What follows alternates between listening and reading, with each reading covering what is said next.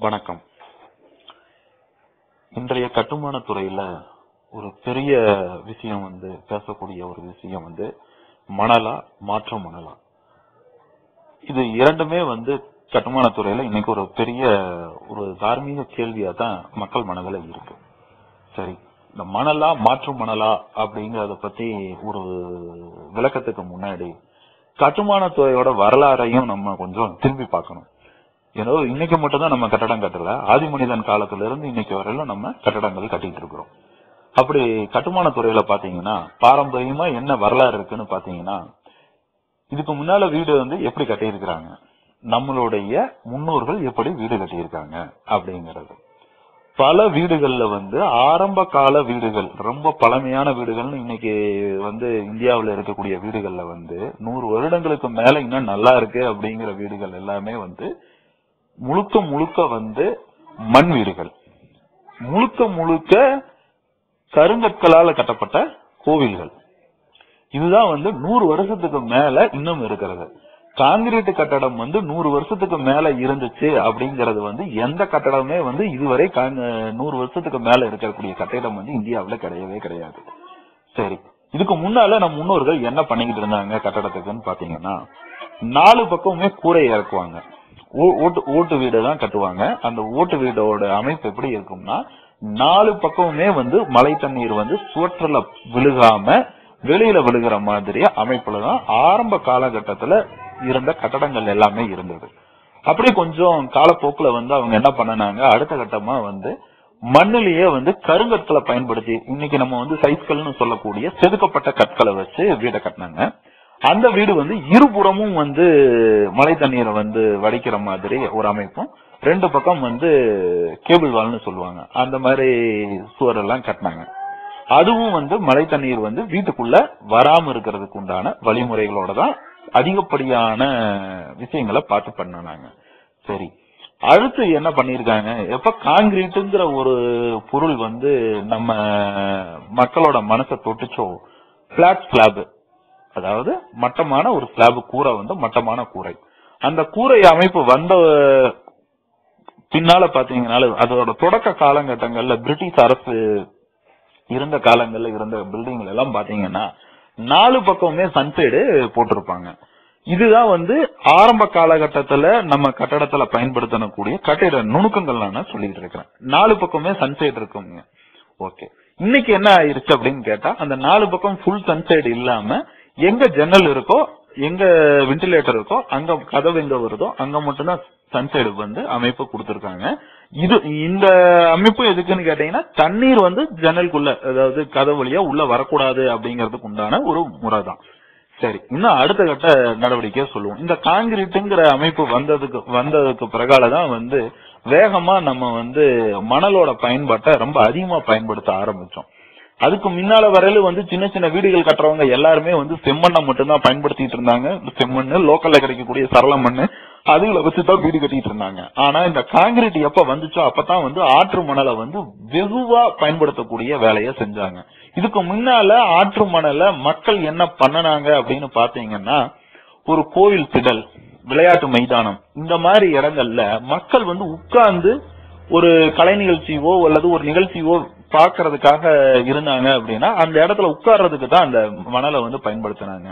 கோவில் பல திடல்கள் மணல் நிரப்பி வச்சிருக்கிறதா ஒரு பண்பாடு, பாரம்பரியமா பண்ணிட்டு இருந்தாங்க. வீடுகளையும் வீட்டை சுற்றி இருக்கக்கூடிய நிலங்கள்ல மணலை பரப்பி வச்சாங்க. இந்த மணலை பரப்பி வச்சதோட நோக்கம் என்னன்னு பாத்தீங்கன்னா, அந்த இடத்துல மணல்ல சுலபமா சுத்தம் பண்ண முடியும், வேற செடி கொடிகள் எல்லாம் வேகமா வளராது, அதை பராமரிக்கிறது சுலபம். மழை தண்ணீர் வந்தா பிடிச்சு வைக்கிறதுக்கு இந்த மணலை பயன்படுத்தினாங்க. வீட்டை சுத்தியில மணல் போடுற பழக்கம் இருந்தது, வீட்டுக்கு உள்ளேயும் மணல் போடுற பழக்கம் இருந்தது. அது எதுக்குன்னு பாத்தீங்கன்னா, மழை தண்ணீர் மண்ணில் இருக்கக்கூடிய தண்ணிய அது உறிஞ்சி மேல கொண்டு வராது. கேப்லரி ரைஸ்னு சொல்லுவாங்க, அதாவது நெருக்கமா இருக்கிற துகள்ல தான் அந்த கேப்லரி ரைஸ் வரும். மண்ணு நீங்க களிமண் இந்த மாதிரி மண்ணா இருந்தா அந்த மண்ணு தண்ணிய மேல் நோக்கியும் இழுக்கக்கூடிய வேலையை செய்யும். ஆனா மணல் மட்டும்தான் மேல ஊத்துற தண்ணிய கீழே கொண்டு போகுமே, கீழே இருக்கிற தண்ணிய மேல தூக்கிட்டு வர வேலையை மணல் செய்யாது. அதனாலதான் வீட்டுக்கு பேஸ்மெண்ட் ஃபில்லிங் வந்து சாண்ட் ஃபில்லிங் அப்படிங்கிற பேர்ல மணலை ஃபில் அப் பண்ணி நம்மளுடைய பாரம்பரிய முன்னோர்கள் வந்து கட்டடத்துக்கு பயன்படுத்திட்டு இருந்தாங்க. சரி, இதுக்கு அடுத்த கட்ட நடவடிக்கையா வரும். இப்ப இந்த செம்மண்ணை வந்து நம்ம ஏன் வீடு கட்டுறதுக்கு பயன்படுத்தல அப்படிங்கறதுக்கு நீங்க வந்து மெயினான காரணம் என்னன்னு கேட்டீங்கன்னா, இன்னைக்கு எல்லாருமே வந்து மழை தண்ணீரை செவுத்த விட்டு வெளியில விழுகிற மாதிரி அமைப்புல யாருமே பில்டிங் கட்டலைங்க. எல்லாருமே ஒரு பிளக்ஸா முன்னால வந்து மேல இருந்து கீழே வரையும் ஒரே மாதிரி முகாமைப்பு வர மாதிரி தான் நம்ம கட்டியிருக்கோம். கூரை தண்ணியை வந்து வெளியில விழுகிற மாதிரி, அதாவது கட்டடத்துல சுவற்றில விழுகாம வெளியில விழுகிற மாதிரி நம்ம அமைப்பு பண்ணல. அதனாலதான் மெயினா வந்து நம்ம சுண்ணாம்பு பயன்படுத்த ஆரம்பிச்சாங்க. சுண்ணாம்பு வந்து அதுவும் தண்ணியில கரையக்கூடிய பண்பு இருக்கு. ஆனா வெறும் செம்மண்ணை கம்பேர் பண்ணும் போது வந்து அது குறைவுதான். சரி, இந்த சுண்ணாம்போட தட்டுப்பாடு இருக்கக்கூடிய காலகட்டத்துலதான் வந்து திரும்ப நம்ம வந்து சிமெண்ட்ங்கிறத ஒண்ணு உள்ள அறிமுகப்படுத்த ஆரம்பிச்சோம். சிமெண்ட் வந்து பாத்தீங்கன்னா இந்த களிமண்ணும் சுண்ணாம்பு சேர்ந்த ஒரு கலவை தான் வந்து அதை வேக வச்சதுக்கு பிறகு, அதாவது தீயில வறுத்து எடுக்கக்கூடிய ஒரு கிளிங்கர் கட்டிகள்ல ஜிப்சத்தை சேர்த்திட்டு அது செட் ஆகாம இருக்கிறதுக்காக ஜிப்சம் சேர்த்தி நம்மளுக்கு பாக்கெட்ல அடைச்சு நம்மளுக்கு சிமெண்ட்ங்கிற பேர்ல வந்துகிட்டு இருக்கு. இந்த சிமெண்ட் வந்ததுக்கு பிறகால தான் வந்து மல்டி ஸ்டோரி பில்டிங்னு சொல்லக்கூடிய ஒரு அம்சம் வந்து நம்ம இந்தியாவில வேகமா வளர ஆரம்பிச்சிச்சு. இந்த மல்டி ஸ்டோரி பில்டிங் மட்டும் அல்லங்க, அதாவது பாலங்கள், பெரிய பெரிய சாலைகள் எல்லாமே வந்து இந்த சிமெண்டோட பயன்பாட்டுனாலதான் உருவாகிட்டு இருக்கு. அது உண்மை. அந்த சிமெண்ட்லயே வந்து ஹை ஸ்ட்ரென்த் சிமெண்ட்னு சொல்லிட்டு அதுல எப்படி ஸ்ட்ரென்த் அதிகமான சிமெண்ட்டை உருவாக்க முடியும்னு ஒரு ரிசர்ச் போய் அந்த மாதிரி சிமெண்ட்லயும் நம்ம பயன்படுத்திட்டு தான் வரோம். அது பெரிய பெரிய பில்டிங்கும் பயன்படுத்திட்டு இருக்கோம். சரி, இப்ப இந்த மாற்று மணலுக்கும் ஆற்று மணலுக்கும் என்னங்கறத ஒரு கேள்வியா வருது. இந்த சிமெண்டோட பயன்படுத்துறதுனால மட்டும்தான் நம்ம மணலை வந்து நம்ம தேடி போயிட்டு இருக்கோம். இன்னைக்கு நீங்க சிமெண்ட் வேண்டாம் அப்படின்னு முடிவு பண்ணிட்டீங்கன்னா நீங்க செம்மண்ணே போதும். உங்க கட்டடம் கட்டுறதுக்கும் நிக்கிறதுக்கும் வந்து ஒரு செம்மண்ணே போதும். உங்களுடைய கூரை அமைப்புல மேல எனக்கு வந்து காங்கிரீட் வேணும் அப்படிங்கிற ஒரே ஒரு காங்கிரீட் லிண்டல் லெவல்ல முதல்ல என்ன பண்ணிட்டு இருந்தாங்க, மர பகலைகளையும் மர சட்டங்களை வச்சுதான் லிண்டலே போட்டிருந்தாங்க பழைய காலத்து கட்டடங்கள்ல. இன்னைக்கு என்ன பண்றோம், காங்கிரீட்ல கம்பி வச்சு ஒரு காங்கிரீட்டை போடுறோம். மேல ரூஃப்ல வந்து மரங்கள் வச்சு ஓடு மேயறது இல்லாம இன்னைக்கு வந்து பிளாட்டா காங்கிரீட் போடுறதுனாலதான் அந்த காங்கிரீட்டுங்கிற ஒரு பொருள் வந்து நம்மளுடைய கட்டடத்துக்குள்ள வருது. காங்கிரீட்டுங்கிறது வந்ததுக்கு பிறகு சிமெண்டோட பயன்படுத்த ஆரம்பிச்சாங்க. ஆரம்ப காலகட்டத்துல இந்த காங்கிரீட் வீடுகள், காங்கிரீட் கூரை அமைச்ச வீடுகளையும் கூட சுவர்கள் எல்லாமே வந்து செம்மண்ணை கொண்டுதான் பண்ணனாங்க. செவுறு வெளிப்பக்கம் உள்பக்கம் பூசுறதுக்கு மட்டும் வந்து நம்மளுடைய முன்னோர்கள் வந்து இந்த சிமெண்ட்டை பயன்படுத்தினாங்க. சிமெண்ட் வந்து பயன்படுத்தக்கூடிய ஒரே ஒரு மெயினான நோக்கம் என்னன்னு கேட்டீங்கன்னா, இது வந்து சிமெண்ட் பூசினதுக்கு பிறகால தண்ணியில கரைஞ்சு போகாது. பூசினது வந்து அப்படி இருக்கும். அடுத்து கரையான் வராது, சிமெண்ட்ல கரையான் வராது. இந்த ரெண்டு காரணத்துக்காக மட்டும்தான் வந்து அதிகப்படியா நம்ம சிமெண்ட் உபயோகப்படுத்துறோம். அதே மாதிரி சிமெண்ட் வந்து தண்ணியை கலந்த உடனே கொஞ்ச நேரத்துல செட் ஆக ஆரம்பிச்சிடும், ஒரு 3 மணி நேரத்துல செட் ஆக ஆரம்பிச்சிடும். ஆனா மண்ணு கட்டடம் வந்து அந்த மாதிரி கிடையாது. வேலை செய்ய மழை வந்துட்டாலே கரைஞ்சு போயிடும். ஆனா சிமெண்ட் கலவை வச்சு கட்டக்கூடிய கட்டடம் வந்து இன்னைக்கு நம்ம செட் ஆயிருச்சு அப்படின்னா எவ்வளவு தண்ணி ஊத்தினாலும் அது கரைய போறது இல்ல. இது மாதிரி சிமெண்ட்ல இருக்கக்கூடிய சில நன்மைகளுக்காகத்தான் நம்ம இந்த சிமெண்ட்டை நம்ம பயன்படுத்துறோம். சிமெண்ட் தான் வந்து மணலோட தேவையை நிர்ணயம் பண்ணிட்டு இருக்குங்கிறதா எனக்கு நான் வந்து உங்களுக்கு சொல்லக்கூடிய சமாச்சாரத்தோட சாராம்சமே அதுதான்.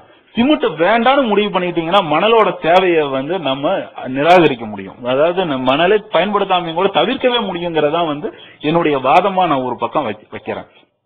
அதே இதுல இந்த சிமெண்ட் வந்து மணலோட 2 துகளை ஒட்ட வைக்கிறதுக்கு தான் சிமெண்ட்டை பயன்படுத்துறோம். சரி, இந்த ஆற்று மணல் வந்து எங்கிருந்து வருது?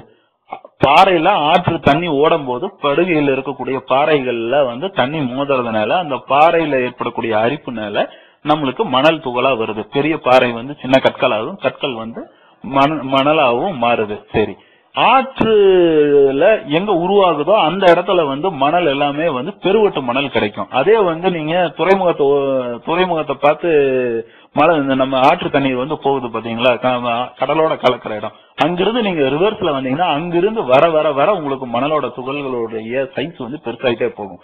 ஆறு ஆரம்பிக்கிற இடத்துல பெருசா இருக்கும், துறைமுகத்தோட இடத்துல வந்து கண்டிப்பா மணல் வந்து ரொம்ப பவுடர் மாதிரி கூட மணல் உங்களுக்கு கிடைக்கும். இதுதான் உண்மை. இத வந்து மணல் வந்து எந்த மணல் சிமெண்ட்டுக்கு பயன்படுத்தலாம், சிமெண்டோட பயன்படுத்தலாம், கலவைக்காக பயன்படுத்தலாம், காங்கிரீட்டுக்கு பயன்படுத்தலாங்கிறதுக்கு இந்திய தர நிர்ணயம் வந்து அதுல சைஸ் எல்லாம் நிர்ணயம் பண்ணியிருக்காங்க. அந்த சாப்டருக்கே இப்ப நம்ம போக வேண்டாம். இப்படி ஆற்று மணல் வந்து இயற்கையில ஒரு பாறையை உடைச்சு வரக்கூடிய கல்லு வந்து ஆற்று மணல். சரி, மாற்று மணல்லாம் என்ன? ஒரு மேட்டு பகுதியான பகுதியில பெரிய பாறைகளா இருக்கக்கூடிய இடத்துலயோ, நிலத்துக்கு மேலேயோ நிலத்துக்கு கீழேயோ இருக்கக்கூடிய பாறைகளை வந்து உடைச்சு, அதாவது மிஷின் வச்சு உடைச்சு அதுல ஜல்லடை வச்சு சலிச்சு தண்ணி ஊத்தி கழுவும் பொழுது ஆற்று மணல்ல என்ன மாதிரி உங்களுக்கு துகள்கள் கிடைக்குதோ அதே மாதிரியான துகள்களை வந்து நம்ம மாற்று மணல்லையும் எடுக்க முடியும். இந்த ஆற்று மணலுக்கும் மாற்று மணலுக்கும் பெரிய வேறுபாடு இருக்கான்னு கேட்டீங்கன்னா கண்டிப்பா வேறுபாடு பெருசா கிடையவே கிடையாது. ஆனா ஒரே ஒரு வேறுபாடு, ஆற்று மணல் வந்து தண்ணியில ஓடி உருண்டு வரும்போது பாத்தீங்கன்னா அது உருண்டையா இருக்கும், அதோடைய துகள்கள் வந்து உருண்டையா இருக்கும். ஆனா மிஷின்ல தயாரிக்கக்கூடிய இந்த மாற்று மணல் வந்து கத்தி கத்தியா இருக்கும். இதுதான் அதுக்கும் இதுக்கும் இருக்கக்கூடிய டிஃபரெண்ட். சரி, இதுல சிமெண்ட் போட்டா செட் ஆகுமா ஆகாதா அப்படின்னு ஏகப்பட்ட கேள்விகள் எல்லாமே கேட்டுக்கிட்டு இருக்காங்க. கண்டிப்பா வந்து செட்டிங் டைம்ல இருந்து எல்லாமே வந்து சின்ன மாறுதலுக்கு தான் இருக்கே ஒழிய பெரிய மாறுதல் இதில் கிடையவே கிடையாது. ஆற்று மணலை விட மாற்று மணல் வந்து ஸ்ட்ரென்த் அதிகமா தான் கொடுக்குது. காரணம் என்னன்னு கேட்டா ஒவ்வொரு துகளுக்கும் இடையில வந்து உருண்டையா இருக்கிறது வந்து நெகிழ்ந்து போகிறதுக்கு ஒரு வாய்ப்பு இருக்குங்க. ஆனா கத்தி கத்தியா இருக்கக்கூடிய துகள்கள் வந்து நல்லா பிடிமானமா புடிச்சுக்குது அப்படிங்கறதான் ஒரு பிசிக்கலா, அதாவது இயற்பியல் ரீதியில இதனுடைய உண்மை. இதுல வந்து கெமிக்கல் ப்ராசஸ்ங்கிற இதுல கெமிக்கலுக்கு ஒண்ணுமே இல்லைங்க. ஏன்னா வந்து இது வந்து ரியாக்ஷனா இன்னொரு பொருளோட கெமிக்கல், அதாவது நீங்க சொல்ற வினை எல்லாமே இதுல நடக்கிறதுக்கு இடமே கிடையாது. இது வந்து எந்த வகையிலுமே தவறு வர்றதுக்கு வாய்ப்பே இல்லை.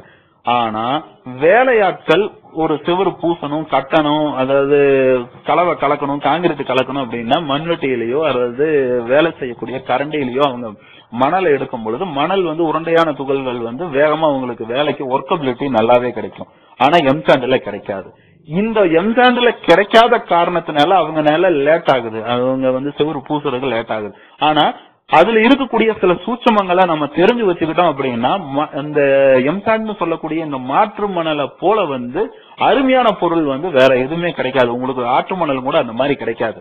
ஆனால் நம்ம சில ஊடகங்கள்ல ஒரு சில நண்பர்கள் வந்தும் சில ஊருக்குள்ள இருக்கக்கூடிய தொழில் பண்ணிட்டு இருக்கிற மேஸ்திரிக சில பொறியாளர்கள் அனுபவமின்மையான ஒரே ஒரு காரணத்தினால அவங்க வந்து இந்த மாற்று மணல் வந்து வேண்டாம், அது மோசம் அப்படிங்கிற மாதிரி ஒரு தவறான விளம்பரத்தை பண்ணிட்டு இருக்காங்க. ஆனா உண்மையிலேயே வந்து மாற்று மணலை வந்து நான் பயன்படுத்தி இருக்கேன். நான் வந்து என்னுடைய கட்டடத்துக்கு வந்து முழுக்க கட்டிடம் கட்டுவதற்கும் பூசுவதற்கும் காங்கிரீட்டுக்கும் எல்லாத்துக்குமே இதை பயன்படுத்தி இருக்கேன். கீழே ஏன் தளம் வைக்கிறதுக்கும் நான் இதை பயன்படுத்தி இருக்கிறேன்.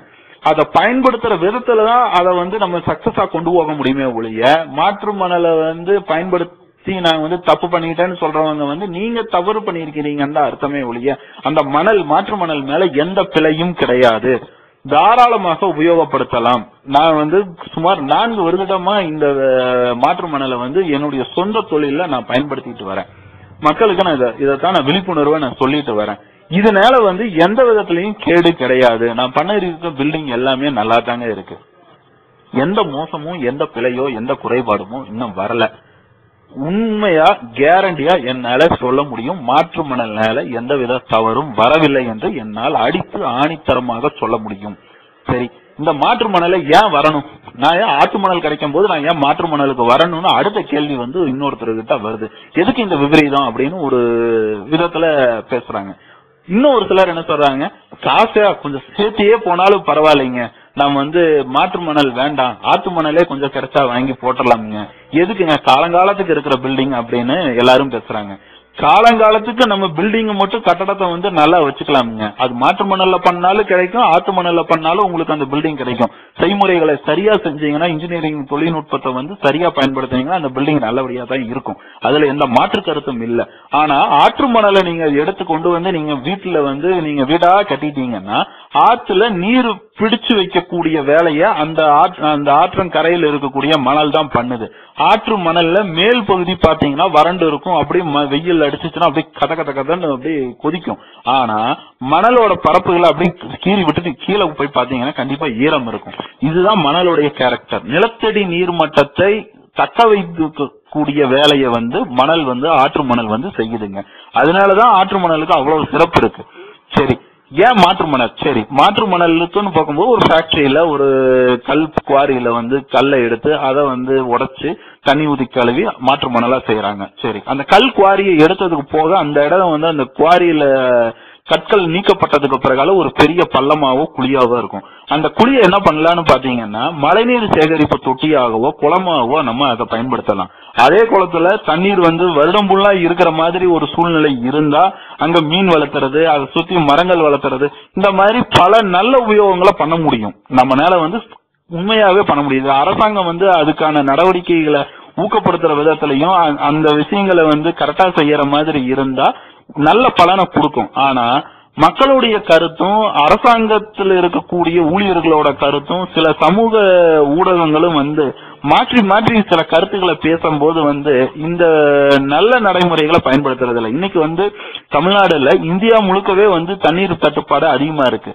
இந்த காலகட்டத்துல எவ்வளவோ சண்டைகள் நடக்குது, சச்சரவு நடக்குது. கர்நாடகா காவிரி பிரச்சனை வருது, கிருஷ்ணா நதிநீர் பங்கீடு பிரச்சனை வருது. இதெல்லாமே அண்டை மாநிலம். இதுல பெரியார் டேம்ல கேரளாவு கூடயும் நம்மளுக்கு தகராறு இருக்கு. இந்த தகராறுக்கெல்லாம் காரணம் என்ன? நம்ம மழைநீரை சேமிச்சு வைக்கிறதுக்கோ அல்லது நீராதாரங்களை பெருக்கிறதுக்கு உண்டான வேலையை செய்யல.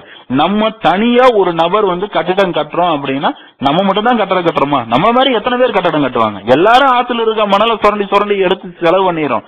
ஆனா அதை விட விலை குறைவான மணலை விட தரம் அதிகமான மாற்று மணல் இருக்கும் பொழுது ஏன் அதை பயன்படுத்த தயங்குறோம்? சரி, அப்படி மாற்று மணலை பயன்படுத்தி நம்ம வீட்டையும் கட்டிக்கலாம். அந்த மாற்று மணல் எடுத்த நிலத்துல மழை நீரை சேமிச்சு வைக்கலாம். அதை குடிநீருக்கு பயன்படுத்திக்கலாம், விவசாயத்துக்கு பயன்படுத்திக்கலாம், இன்னும் பல வேலைகளுக்கு அந்த நீரை பயன்படுத்திக்க முடியும். இங்கிருந்து கொண்டு போய் கடல்ல கொண்டு போய் உப்பு தண்ணியா மழை தண்ணியை கலந்துறதுக்கு பதிலா அது ஒரு குளமாவோ குட்டையாவோ அதை பயன்படுத்தினோம்னா நம்மளுடைய பகுதியில நிலத்தடி நீரும் அதிகமாகும். அதே மாதிரி இயற்கை மாசுபடாம நம்ம பாதுகாக்கவும் முடியும். பொருளாதார ரீதியிலும் இந்த மாற்று மணல் கட்டடம் கட்டுவோருக்கு நல்ல பயனை தருது. அதே இதுல இயற்கை விதத்திலையும் ஒரு நல்ல என்விரான்மெண்டல் சூழ்நிலை, அதாவது சுற்றுப்புற சூழ்நிலையை பாதிக்காத மாதிரி தான் நம்மளுக்கு அமையுது. இதுல ஒரே விஷயத்துல இவ்வளவு நல்ல காரியங்கள் இருக்கக்கூடிய மாற்று மணலை நம்ம ஏன் பயன்படுத்தக்கூடாது? இதுதான் என்னுடைய கேள்வி. பயன்படுத்துங்க, எல்லாருமே நல்லா இருக்கலாம், நம்ம நாடும் நல்லா இருக்கும், நம்மளும் நல்லா இருப்போம், நம்ம சங்கதிகளுக்கும் நீர் கிடைக்கும் குடிப்பதற்காக. நன்றி, வணக்கம்.